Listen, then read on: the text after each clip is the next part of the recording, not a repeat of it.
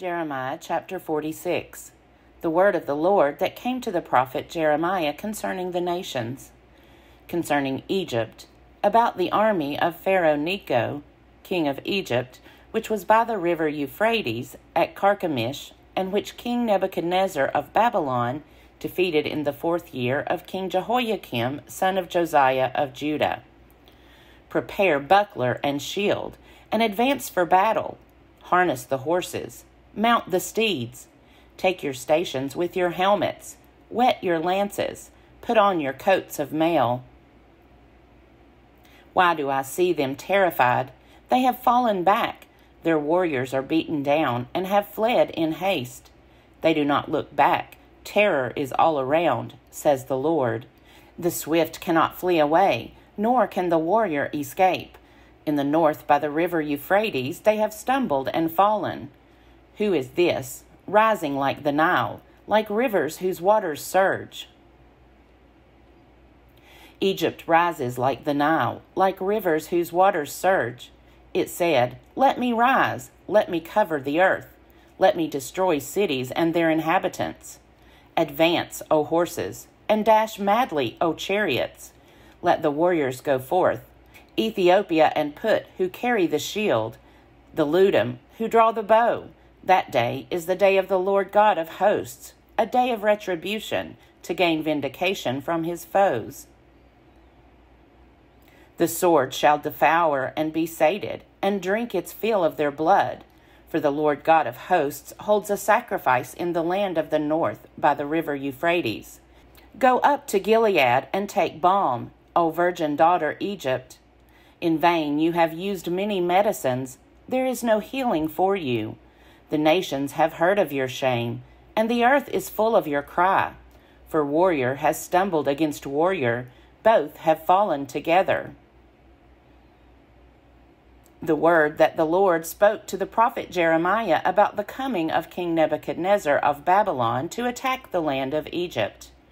Declare in Egypt, and proclaim in Migdol, proclaim in Memphis and Tahpanhes. Say, take your stations and be ready, for the sword shall devour those around you. Why has Apis fled? Why did your bull not stand? Because the Lord thrust him down. Your multitude stumbled and fell, and one said to another, Come, let us go back to our own people and to the land of our birth, because of the destroying sword. Give Pharaoh, king of Egypt, the name braggart who missed his chance. As I live, says the king, whose name is the Lord of hosts, one is coming like Tabor among the mountains, and like Carmel by the sea. Pack your bags for exile, sheltered daughter of Egypt. For Memphis shall become a waste, a ruin without inhabitant. A beautiful heifer is Egypt. A gadfly from the north lights upon her. Even her mercenaries in her midst are like fatted calves. They too have turned and fled together. They did not stand. For the day of their calamity has come upon them, the time of their punishment. She makes a sound like a snake gliding away, for her enemies march in force and come against her with axes, like those who fell trees. They shall cut down her forest, says the Lord, though it is impenetrable, because they are more numerous than locusts. They are without number. Daughter Egypt shall be put to shame. She shall be handed over to a people from the north. The Lord of hosts, the God of Israel, said, See, I am bringing punishment upon Ammon of Thebes, and Pharaoh, and Egypt, and her gods and her kings, upon Pharaoh and those who trust in him. I will hand them over to those who seek their life, to King Nebuchadnezzar of Babylon and his officers. Afterward Egypt shall be inhabited as in the days of old, says the Lord. But as for you, have no fear, my servant Jacob, and do not be dismayed, O Israel, for I am going to save you from far away, and your offspring from the land of their captivity. Jacob shall return and have quiet and ease, and no one shall make him afraid. As for you, have no fear, my servant Jacob, says the Lord, for I am with you. I will make an end of all the nations among which I have banished you, but I will not make an end of you. I will chastise you in just measure, and I will by no means leave you unpunished. Jeremiah chapter 47. The word of the Lord that came to the prophet Jeremiah concerning the Philistines, before Pharaoh attacked Gaza. Thus says the Lord, See, waters are rising out of the north, and shall become an overflowing torrent. They shall overflow the land and all that fills it, the city and those who live in it. People shall cry out, and all the inhabitants of the land shall wail, at the noise of the stamping of the hoofs of his stallions, at the clatter of his chariots, at the rumbling of their wheels. Parents do not turn back for children, so feeble are their hands. Because of the day that is coming to destroy all the Philistines, to cut off from Tyre and Sidon every helper that remains. For the Lord is destroying the Philistines, the remnant of the coastland of Caphtor. Baldness has come upon Gaza. Ashkelon is silenced. O remnant of their power, how long will you gash yourselves? Ah, sword of the Lord, how long until you are quiet? Put yourself into your scabbard, rest and be still. How can it be quiet when the Lord has given it an order? Against Ashkelon and against the seashore, there he has appointed it. Jeremiah chapter 48. Concerning Moab. Thus says the Lord of hosts, the God of Israel, Alas, for Nebo, it is laid waste. Kiriathaim is put to shame, it is taken. The fortress is put to shame and broken down. The renown of Moab is no more. In Heshbon they planned evil against her. Come, let us cut her off from being a nation. You also, O madmen, shall be brought to silence. The sword shall pursue you. Hark, a cry from Horonaim, desolation and great destruction. Moab is destroyed, her little ones cry out. For at the ascent of Luhith they go up weeping bitterly. For at the descent of Horonaim they have heard the distressing cry of anguish. Flee, save yourselves, be like a wild ass in the desert. Surely, because you trusted in your strongholds and your treasures, you also shall be taken. Chemosh shall go out into exile with his priests and his attendants. The destroyer shall come upon every town, and no town shall escape. The valley shall perish, and the plain shall be destroyed, as the Lord has spoken. Set aside salt for Moab, for she will surely fall. Her towns shall become a desolation, with no inhabitant in them. Accursed is the one who is slack in doing the work of the Lord, and accursed is the one who keeps back the sword from bloodshed. Moab has been at ease from his youth, settled like wine on its dregs. He has not been emptied from vessel to vessel, nor has he gone into exile. Therefore his flavor has remained, and his aroma is unspoiled. Therefore the time is surely coming, says the Lord, when I shall send to him decanters to decant him, and empty his vessels, and break his jars in pieces. Then Moab shall be ashamed of Chemosh, as the house of Israel was ashamed of Bethel, their confidence. How can you say, we are heroes and mighty warriors? The destroyer of Moab and his towns has come up, and the choicest of his young men have gone down to slaughter, says the King, whose name is the Lord of hosts.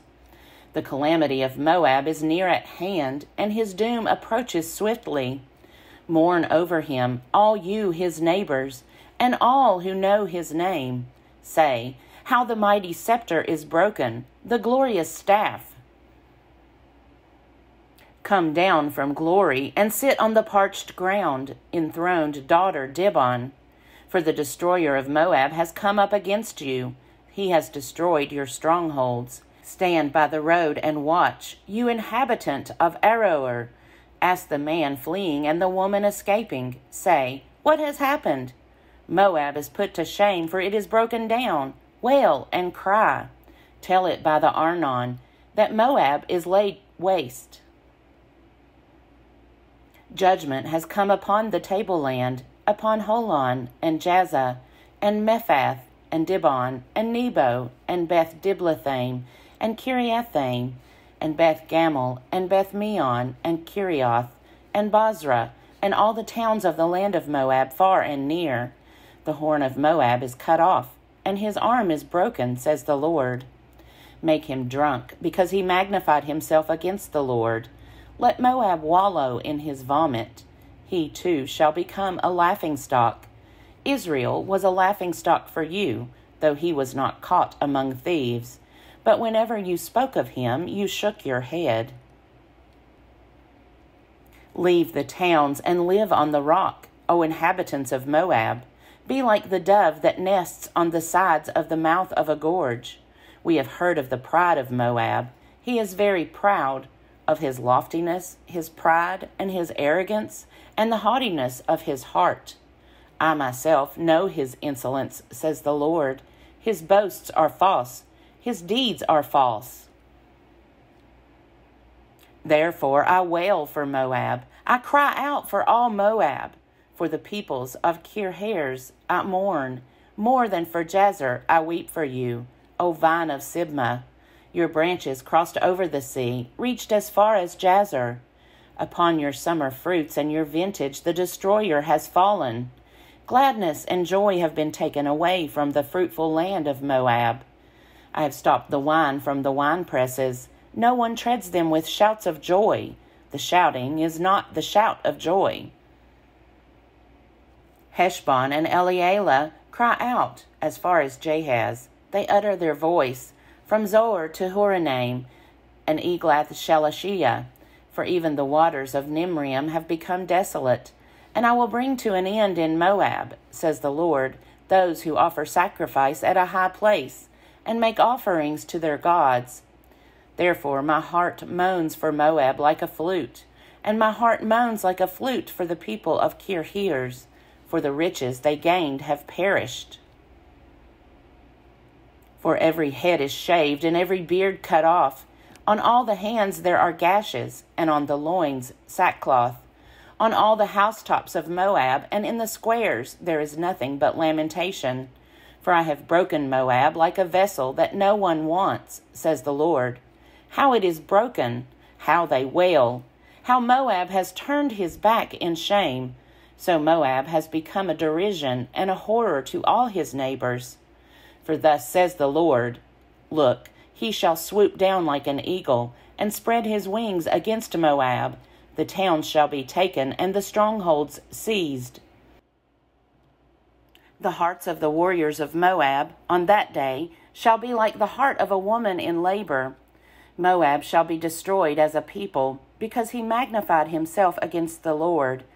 Terror, pit, and trap are before you, O inhabitants of Moab, says the Lord. Everyone who flees from the terror shall fall into the pit, and everyone who climbs out of the pit shall be caught in the trap.